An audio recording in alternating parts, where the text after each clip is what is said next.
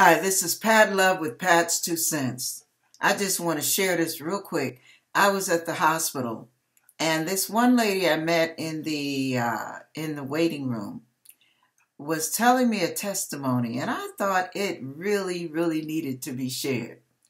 She had, I believe, damaged or broken that part. I'm not sure.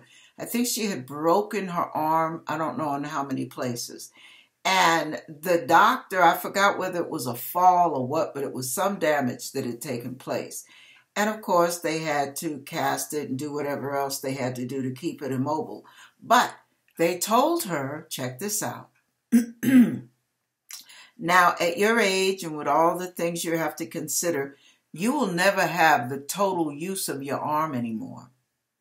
Your arm, you won't even be able to do this because of the kind of damage that you've gotten, right?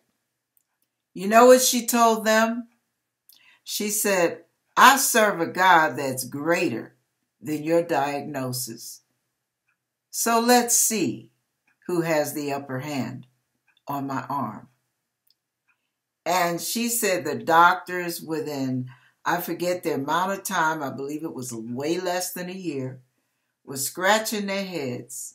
She said everything she could do before she could do now, no problem, as if it had never been damaged. So remember, when God does something for you, it is so thorough. He doesn't half step. He does it all the way, and you won't need medicine to keep it up either when God does it. Ha! All right, just thought I'd give you a little tidbit to encourage you. I'm going to see what kind of testimonies I can glean from the hospital when I go visit once a week. God bless you.